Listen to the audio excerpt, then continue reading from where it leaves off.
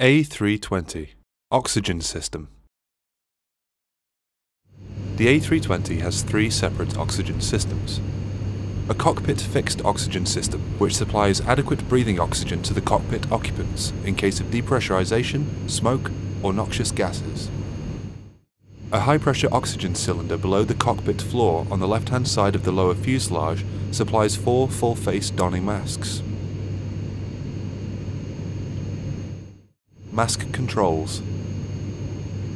A mask-mounted regulator supplies either a mixture of ambient air and oxygen or pure oxygen.